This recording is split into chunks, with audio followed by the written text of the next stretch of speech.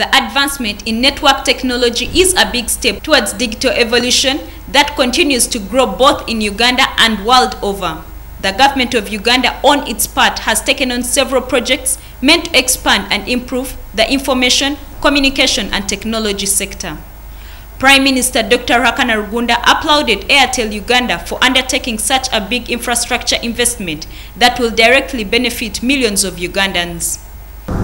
Improved access to the internet should be used positively and not abused with unproductive content.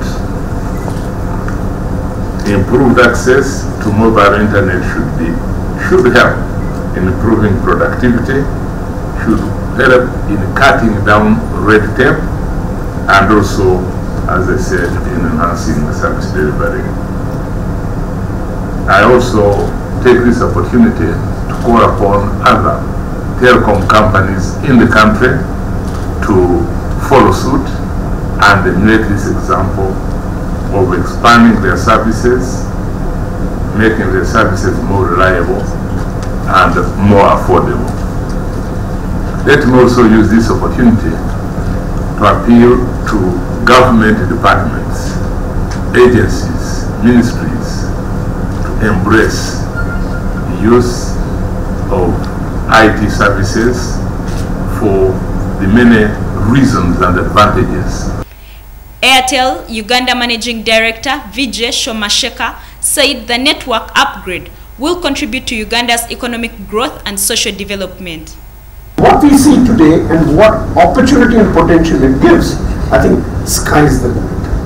I think with just basics of internet available today, we find everybody has an online identity, online communication, online personality and online business.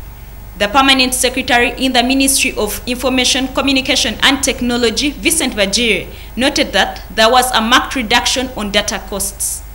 What remains now is to reduce the cost of communication devices such as the smartphones.